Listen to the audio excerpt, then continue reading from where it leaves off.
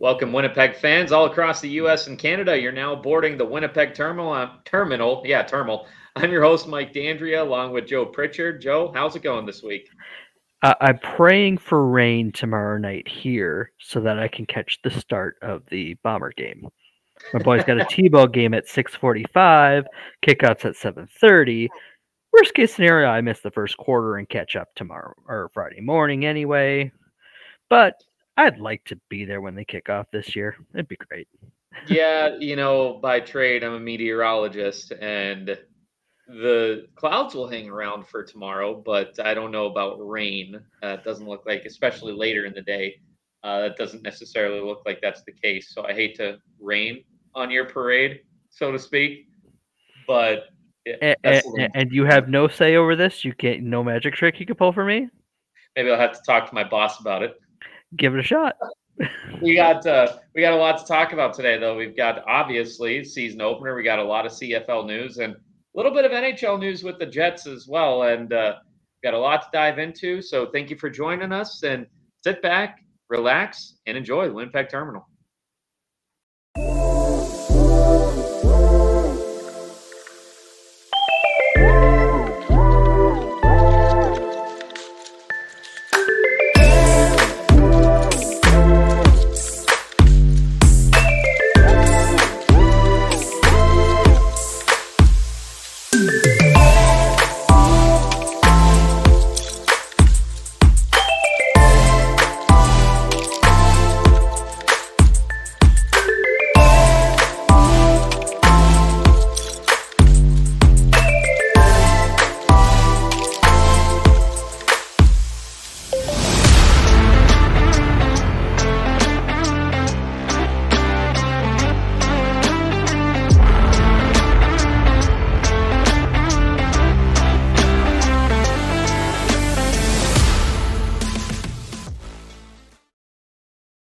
Dive right into this bad boy. So, Joe, I'll have you take the lead on this one since we've got a lot of CFL news, and I think that one kind of goes without saying. And then I'll kind of dive into a little bit of what's going on with the Jets. So, give me your thoughts on the game this week against Montreal. Of course, it has to be the Grey Cup rematch, right? Can't just jump into week one against maybe an opponent of a lesser caliber, get your feet under you. You couldn't start off against Edmonton. Yeah, right. TV ratings trump all, and I'm just trying to remind myself that, hey, a bunch of the starters haven't played at all in the preseason. The few that did played a few plays and were out. Don't get too excited one way or the other for how week one goes, because really the first month is a little bit messier than the rest of the season usually is. But I have to say, given how much talent is coming back, I feel good. Yeah. I struggled with it from when preseason kicked off a few weeks ago, because the two preseason games we got to see were messy and ugly because no starters were playing. So conversely, it's like, this doesn't feel great, but wait, it doesn't matter at all because we're picking like 3 guys to go along with the rest of the team that's coming back. So relax. Isn't it great to have Strevler back too? I mean, Wilson's had his, ups and downs, of course, third string, but it's nice to have Strevler back in blue, isn't it? It is. It's going to be a lot of fun to see him on the short yardage because there's so many things the team does with him. 2nd and 1 is my favorite play. And as much as I cringe a little bit when Zach's not on the field, just the ability to use the whole field on 2nd and 1 means either you're getting that conversion every time if you're going to sneak it, or if they're going to play up for Strevler, he knows what to do.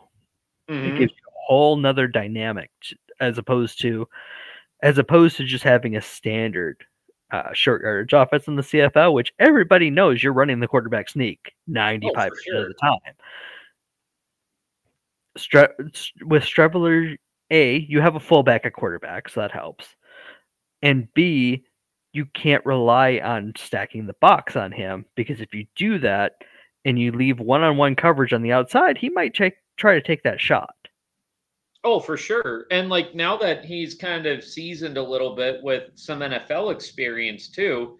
What he was with Arizona and New York, and I don't know if there was another stop in his little NFL tour. If it was just those two teams, I'd have to look that one up. I think But those are the two teams he played regular season games with anyway. yeah. And like, obviously the way it is now, it seems like the NFL is a lot more of a passing game than it used to be. Even, like remember 20 years ago, a lot of teams, Chicago Bears and Pittsburgh Steelers, were two big ones of the ground and pound, but now it's a quarterback's game as far as passing. So I'd love to see that kind of dynamic that he can bring back to the CFL now, having been in the NFL for a couple of years. Yeah, yeah. I feel comfortable if Zach takes a minor injury and is out for a few games that Streveler will be able to move the ball enough for the team to play about 500 ball for the time that Kolaris is out. If it's long term, maybe I worry a little bit more, but 2, 3, 4 games,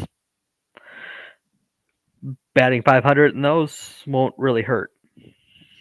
Do you think that Wilson's going to step up and be the guy here soon? Well, not soon, but like soon as in the next couple of years, once we presumably move on from Kolaros? Well, I'm assuming that Kolaris would make that decision himself. So hopefully it's not us moving on, and hopefully it's him walking away after holding one more Grey Cup. I'll take I mean, that. that'd be nice. That's the Hollywood ending for me. I don't know. I didn't love what I saw out of Wilson, albeit in probably about a game's worth of action. He was showing the ability to hit the short stuff. If the long stuff wasn't there, he knew where to go for the short stuff. That's a problem for a lot of quarterbacks to figure out. Like, say, Vernon Adams in last year's West Final, right? Where Yeah, everything he tried to do was 20 yards downfield.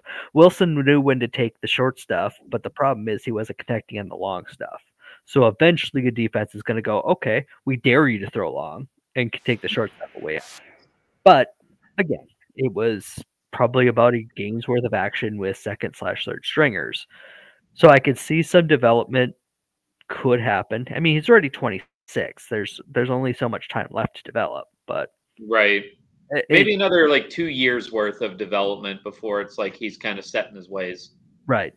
And then it was a much better showing from him than anybody else besides what Strevler had the one drive in the first game, I think. Right. And I mean, it wasn't the result that we wanted, but it's the preseason. Well, exactly. I would have liked to see better out of the return game too. They did have the big long return, and of course, the returner got hurt and is no longer on the team because of that. Yeah. He could come back? He might not. We'll see. But I would have liked to see a little bit more consistency out of the return game because we're going into the season without Janarian Grant, who's in Toronto. Looks like Myron Mitchell's going to get the first crack at it, so we'll see what comes of that. But losing the dynamic, like game changer that Grant is for the games he's healthy for, which was part of the problem. Right. That hurts. But you can't have everything on a CFL roster. There's only so much room. Yeah. And I mean, too, like, when you only have a handful of teams, like, of course, the talent pool, some like to look at the CFL, and I might get a lot of hate for saying this, some like to look at the CFL as a lesser league than the NFL. And, there might be a little bit of merit to that, but the games are different. And when you have a talent pool of way less teams than the NFL, of course, that's not going to be as stretched as thin. So it's a little bit more competitive. So you really can't have every, top guy on a team.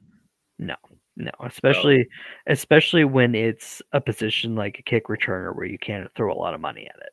yeah. Yeah, that's another thing, the financial aspect of it too. Right. I mean, the Now, Bombers had to throw money at Oliveira and Dalton Schoen, so it's got to come from somewhere, right? exactly. Now, what are your thoughts on the defense we'll just say week one. I was going to say this year, but we'll kind of just leave it to week one for now. Well, we'll see. We're facing an offense that knows what they're doing. I mean, Montreal is going to be down Austin Mack, who went to the NFL, but they get Keon Julie and Grant back. They're going to be in decent shape.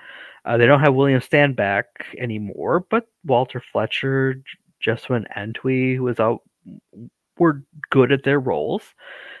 And Cody Fajardo showed everybody a lot of stuff last November, unfortunately for us. And they have good coaching on the offense and defense. So it's going to be a tough battle. I'm not going to sit there and go, I think Winnipeg's going to win by 21. That's just not happening.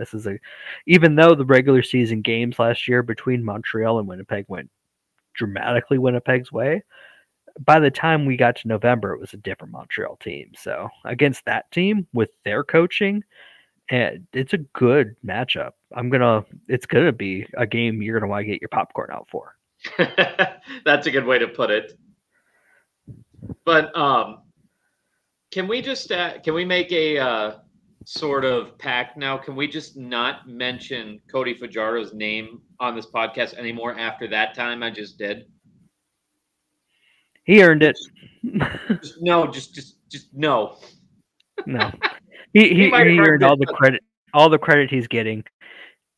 He was undermanned in Saskatchewan and undercoached. So good for him, and I'm glad he wasn't wearing green when he won.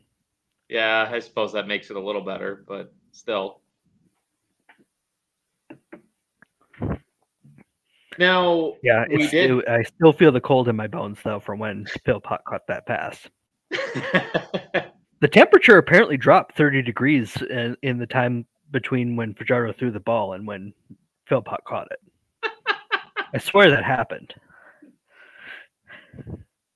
Now, I wanted to just dive into one thing real quick. I know I'm kind of jumping around here, and I don't normally like to do that. I like some smooth transitions, but I just kind of wanted to talk a little bit about some of the situation that's going on with the Jets right now. In that we actually were just putting together our show. I'll kind of break the fourth wall here. We were putting together our show notes today, and then I see a headline about Winnipeg interested in re-signing Sean Monahan.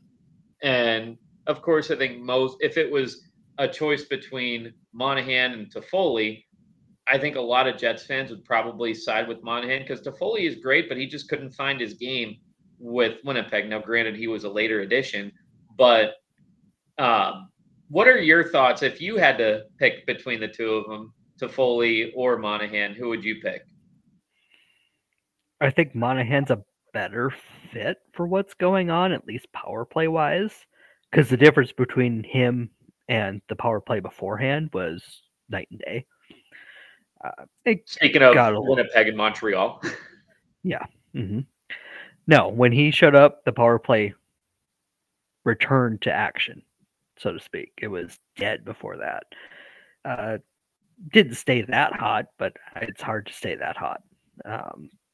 The one thing I worry about is it doesn't seem like he has the foot speed required for the kind of defense Winnipeg likes to play. So the question is there a problem 5-on-5 there? Because really from that trade, from about that time of that trade, we were talking about Winnipeg being dominant on 5-on-5 and the PK and the power play and the PK weren't so hot. After that, the 5-on-5 started to slip a bit and the special teams got a little bit better. Right. And it happened around then. I don't think you could put the full, hey, this is what happened on Monahan, but I wonder if that didn't have a little bit to do with it anyway. Mm-hmm. Or was it some of the coaching decisions surrounding, hey, we have Monahan now, where does everybody fit? Did they put the puzzle pieces together the way they wanted to? Mm-hmm. Or at least the way that would have worked best?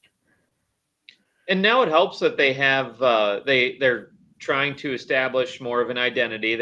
They hired a coach now, and it's one obviously that's been interim bench boss in the absence of Bonus, when he was away. And I mean, I really do miss Rick Bonus already, but mm-hmm. I think that Arniel is going to, I think that he's going to keep that kind of identity that they had during the regular season. The only thing that I'm hoping doesn't happen is when they're facing adversity, when their backs are up against the wall, that they don't bow to the other team's identity, which is exactly what happened. We were definitely playing Colorado's game in that playoff series, which was kind of hard to watch. Hmm. Um, but nonetheless, like it helps that they have somewhat of an identity now. And now the question is, does Nikolai Ehlers fall into that sort of identity? Because we were talking about speed before, which is something that he obviously has a lot of. Or is he going to remain on the trading block? Yeah, we'll have to see. Because when Arniel was covering for Bonus during the health issues, it felt like the team was playing better. Yeah. It, the advantage of having Scott Arniel take over is that he already knows what's going on in the locker room. He knows how the pieces could fit together. He knows how they did fit together last year. He's not coming in with completely fresh eyes, but he may be coming in with a fresh perspective where he could make the final decision now as opposed to being the second in command where you're not making the final call. He might have different ways of doing things. It's not going to be that much different than what you've already got built because he's been there for the building process. Mm-hmm. But maybe he would help make that last switch you need, like put the right person on the first line, right person on the second line. Both lines get better as a result. He might have a different idea of how to do that than Rick Bowness did, and that seemed to be the criticism we were seeing late in the season, where it doesn't seem like the puzzle pieces are fitting right now. Yeah. And maybe And Neil has a one thing that different I thought, noticed, or maybe he doesn't. Who knows? Maybe he's of the same mind. But even then, you still have your same structure as you did last year, and that structure won you 55 games. So that's yeah. nothing to shake a stick at there. Now, correct me if I'm wrong on this, but I also noticed when Arniel was there in the absence of Bonus that the team had a little bit more physicality to them as well. And, with a captain like Adam Lowry, who is obviously a very physical player in his own right, do you think that they're going to kind of try to go deviate a little bit from the identity that they've tried to build over the last few years? We'll just say the end of Maurice's tenure and kind of go back. This is obviously still when he was there, but you remember the 17-18 team that was like teams were scared to play Winnipeg because of how physical they were and how big their blue liners were, we'll say. Mm-hmm. You know, One in particular. yeah, and it was really sad to see him just kind of leave abruptly, but he's fishing and enjoying and living his best life, so Big Buff will do what Big Buff wants to do. Mm-hmm. That was evident throughout his NHL career and now post-retirement. Right. I almost wonder if the players that are going to be filling in for the players that are leaving are going to have different skill sets too, though. That makes playing more physical less likely than what they had this year. Because you're losing Brendan Dillon. Clearly, Most likely. they didn't see fit to trying to keep him from the looks of it. Yeah. So your Moose defenseman that comes up, whichever one they decide to go with, or free agent pickup, probably isn't going to be quite as physical. Yeah. That is going to be a big loss in terms of physicality. And it's kind of a shame, what happened with the scuffle, and obviously what happened with what was his hand or wrist that was cut really bad. Um, you know, almost kind of reminds you of granted this was the end of a career and not just a tenure with a team, but the way that Brian Little went, that was really sad because he contributed between the Thrashers and the Jets. Like, he contributed so much to that organization, and to go out on a note like that is really sad, Yeah, that's not what you're looking for, but onwards and upwards, I guess. Yeah, it'll be interesting. I mean, I don't think that we're going to be in as perplexing of a situation that we were, last off season. I don't think we're going to be in that sort of predicament this year. now that we No, have we're a not coach. looking. Yeah, at this point, we're not looking for who are our foundational pieces. It's who fits in around the foundational pieces and makes us better than we were last year. Hmm.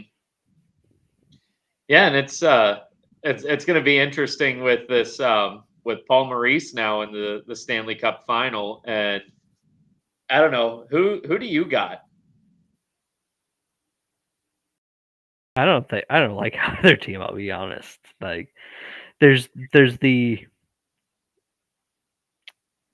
I think any Winnipeg fan has a just a built-in dislike for Edmonton, especially on the hockey side. Right. It's just part of the deal. Then again, Florida's not exactly a team you go out of your way to root for either, right? Unless you are one of the handful of people that goes to their games. One of the handful of locals, I should say, that goes to their Yeah. games. Well, if they were an exciting, high-flying, fun-to-watch team, much different. They'd be a nice casual follow for a couple weeks. That'd be fun. No, they're not that. You know, too, like everyone talks about how the South has all of these teams, and like the North and like in Canada, there's not nearly as many teams or whatever. But um, I obviously population wise and tax wise, it makes more sense to have a hockey team in Florida. But I wonder how like revenue, attendance, merchandise sales would go if you were to say move the Panthers to, and this kind of pains me to say a little bit, but like Regina, for example, you have an easy built-in rivalry on both sides with Calgary and with Winnipeg. That one's an easy rivalry. But you figure the population of Saskatchewan is probably lesser than that of Miami, or even Sunrise, which I think that's like right outside of Miami, if my geography is correct. But Yeah, it's down there somewhere. you think of the hockey hungry population of Saskatchewan that people would, happily drive from Saskatoon down to Regina for a game. If they had their own NHL team, you'd probably, at least in the first couple of years, you'd probably sell out the barn. Maybe after you lose that luster of a brand new team, like we have seen in Winnipeg, you might not sell out as many games. But I do think that there would be a lot more merchandise being sold, and there'd probably be more. I can't even think of a name. I was going to make a comment that an old kicker made about Saskatchewan, but I'm just going to refrain. But you know where I'm going with that. Uh, Yes. whatever whatever you name them, that name would have, or that team would have all the merchandise sales all over the province, and as opposed to, I was gonna say, like any sort of like Marlins fans, but even there, like there's not just a big sports presence in Miami aside from maybe the Dolphins.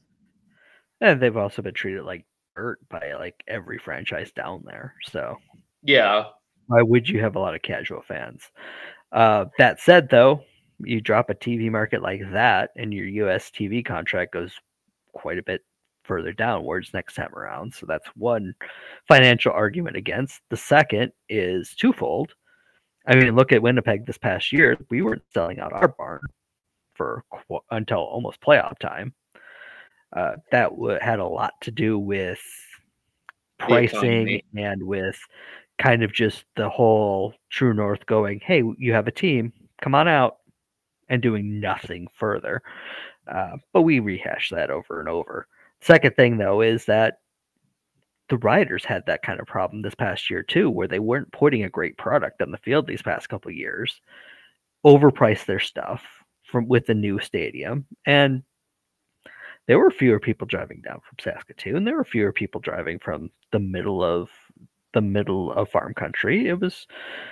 They had a few games where they weren't even close to selling out, which is, yeah. So you can easily burn out a market that way too. So I wouldn't say it's a home run by any stretch. No, you can't overprice, and like that's kind of what happened with the Jets and what's happening across a lot of sports, really. Um, you see how much like some of the ticket prices now that the NFL schedules came out. Um, the Houston Texans, their prices went up. I think it was like 200, 200 and some percent or something. It was like this astronomically high number. And it's like you feel bad for the Texans fan base because they have endured a lot of years of losing football. And now they've finally put a good team together. They have a good quarterback and they And now with jack the price Amy, up. even though we're paying our players with just TV money, here, let me get richer. Yeah. So that could, I could talk till I'm blue in the face about that. Just like, ticket price gouging, not just ticket price gouging, but concessions, everything. It's way cheaper to either sit at home, invite a few buddies over, or go to a bar to watch the game. And now I'm going to go on my soapbox here just for a second and then I'll get right back off of it. But that's the real problem I think that the NFL is going to have is they're flying too close to the sun now with all of these different streaming services that they're like, well, you can only catch this game on Peacock, this one on Netflix, this one on Amazon Prime, this one on the NFL Network, and it's like once you have too many, and there are going to be people that will buy those, will subscribe or whatever, but that number is going to dwindle, and eventually people are going to get sick of paying 70, 80 extra bucks a month just to catch one game. You might as well buy a ticket to the game.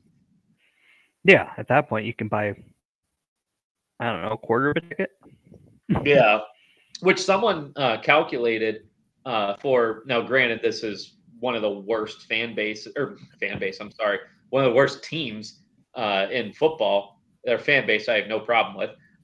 The Carolina Panthers. It is actually cheaper to buy season tickets, go to every Panthers home game, than it is to buy all of the different streaming services and stuff to catch every NFL game. Yeah, it's not been easy. No. And like I said, they're flying too close to the sun. That's going to pose a real problem. People are going to get tired of it.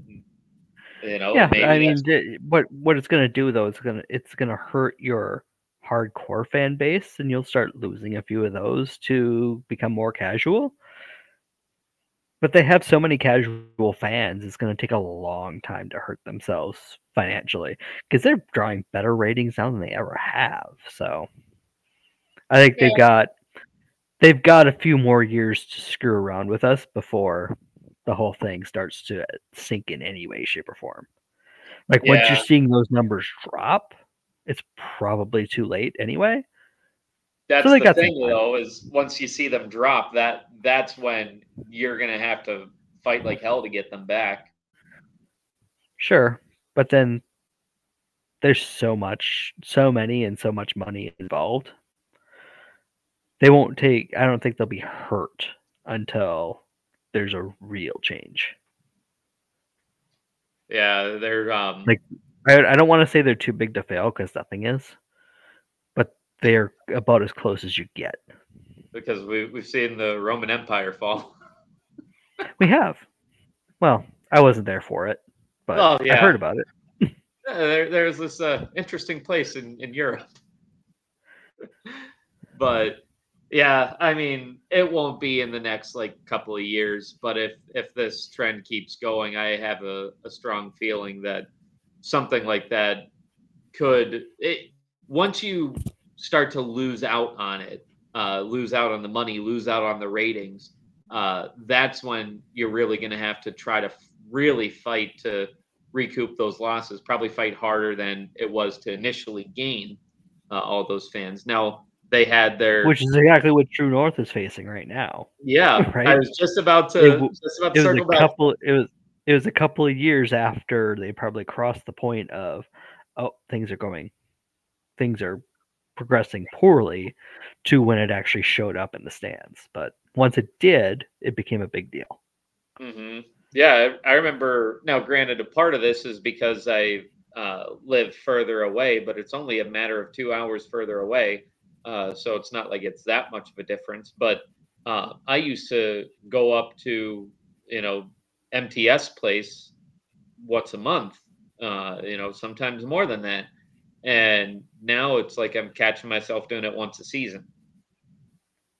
Now with the baby, I have another excuse, but like if baby wasn't a part of the equation, I'd probably still only go once a year because it is just getting too expensive. Even if I stay with a buddy, the gas to get up there, the ticket prices, the concessions. Yeah, yeah, I could see that. I mean, I have the same calculations to deal with when it comes to Banjo Bowl. I've been doing one vacation type of thing the past couple of years with Montreal involved. It just happened to fall really well both times. Yeah. Then Montreal, Ottawa, then Banjo Bowl, then Grey Cup. I mean, Banjo Bowl and Grey Cup are the two I have to do. But that third one, I mean, that's a third plane ticket at that point because driving solo is against house policy. Let's call it that way. So the plane is the easier route at that point. So Well, especially if you're going to Montreal. right, but I mean, Winnipeg's 9 hours from where we're at. So Yeah. but yeah, you Last time I start drove, calculating gas though, and it's almost like it's almost cheaper to fly. Not yeah, quite, but it's a pretty lot more comparable convenient too. anyways. Yeah, it's Yeah. at least excusable. How about that? I need to start planning better and actually flying. Do you fly out of Minneapolis or do you take because now they Yeah, do the flights from Eau Claire to Minneapolis? yeah. I just do the Minneapolis, but that wasn't there these past couple of years. It went That's away true. for a Yeah, while. that was recently added. That's right. Right. Nope. So 90-minute. I because I used to fly out of Madison until right before the Oh, that's pandemic. right. Yeah. So it was Madison to Minneapolis or Madison to Chicago. Now it's just like, hey, my connecting flight is now a 90-minute car ride. Yeah, that's not so bad at all. And how When you long's the think of it flight? that way, what, an hour and a half maybe? I was gonna say the flight can't be that long. Right. But then, you go early, you get through security, all that fun stuff. Yeah. It's not saving you a bunch of time, but it's saving you a couple hours. And the time that it takes to drive there, like, by the time you finally get, to Winnipeg, all you want to do is, oh, let me just stretch out here. And you're just doing that for like 10 minutes. Right. Sucks being in a car that long. It does. We've done it. I've done it Yeah. solo, but that was when I was younger. Yeah, and I'm 30 now, and last time I drove was a little rough. My back was hurting by the time I got back. There's Yeah. only more to follow. Oh, I drove out. I drove the first time I drove was like 18 years ago. I didn't even have satellite radio or podcasts. Oof. Yeah. That reminds me when what was this? Yeah, it was right before COVID.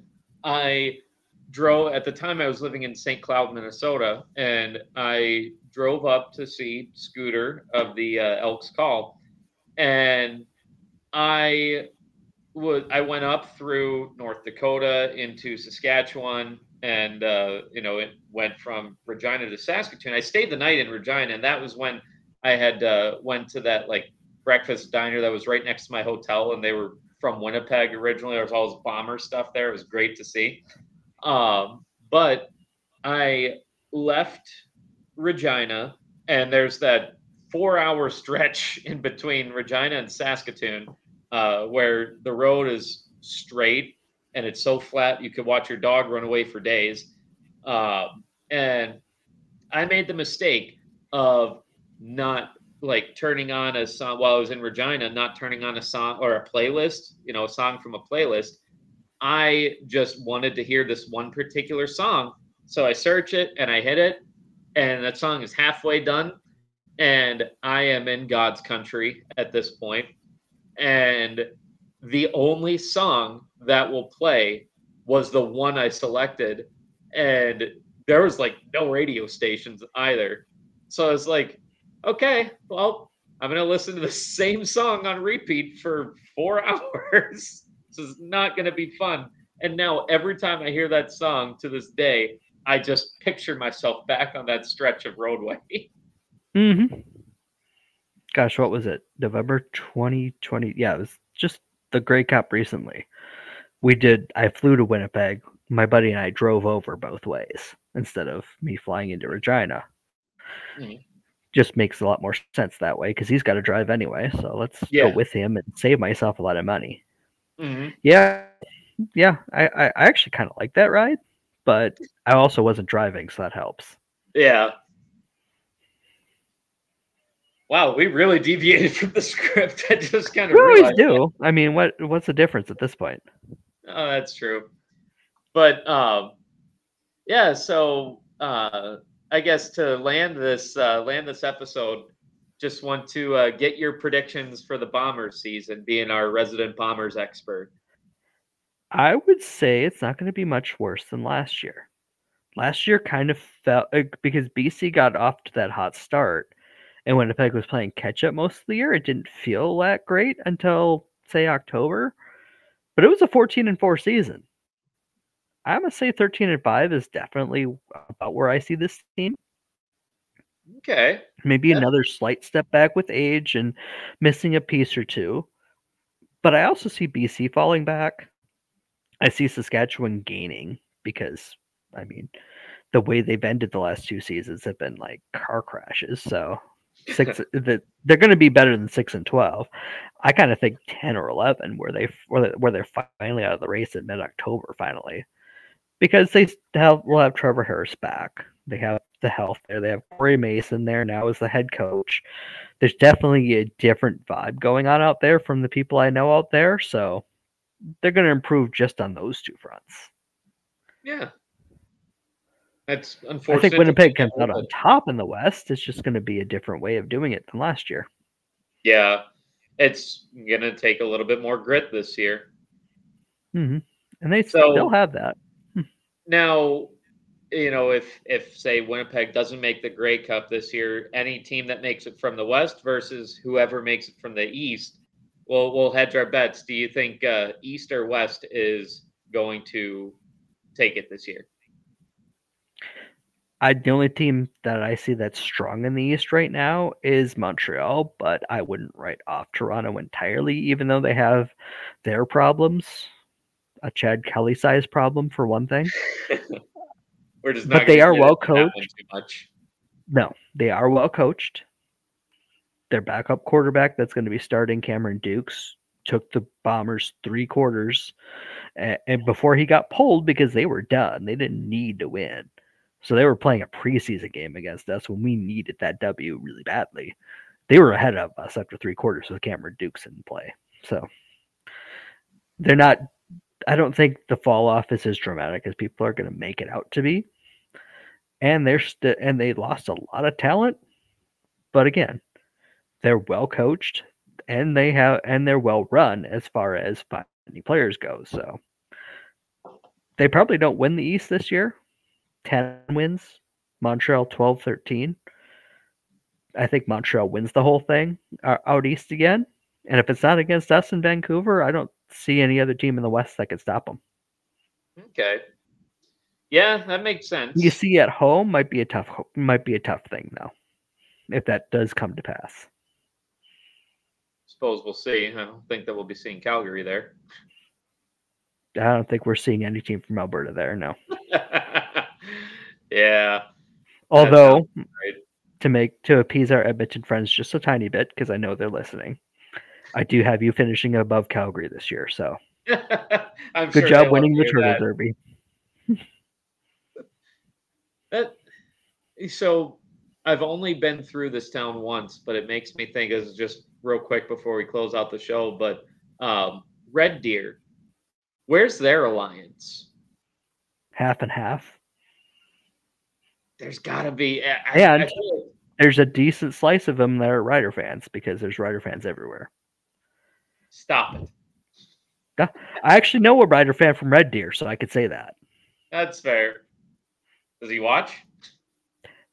He helps run the Two and Out podcast, and he's a DJ out there. So yeah, I would say so. So you need to get his input and report back next week. Okay, I will tell him he has an assignment. There you go. Find out where the true alliance lies in Red Deer. It's got to be one or the other. It can't be half and half. We'll have to see. I suppose so. He'll probably say it's half and half, and then my point is going to be null and void. Or a third and third, right? Or a quarter, because somehow there's going to be some Toronto fans there. Probably not in Alberta. I don't know. I guess there's unfortunately Leafs fans everywhere. And we know true, a and Leafs there's no fan in Cowboys Alberta. fans everywhere, so there's no accounting for taste. Yeah, exactly. Not everyone can be smart, I guess. Oh, well, before I talk myself a little further into a corner here, I think it's about time we wrap this up. What do you say, Joe? Probably before we piss off every fan base in North America. I'm going to say the only fan base that's probably still going to be watching this is the Winnipeg one. But hey, this is the Winnipeg terminal. We are clear for landing. As always, for the dub, go Jets go.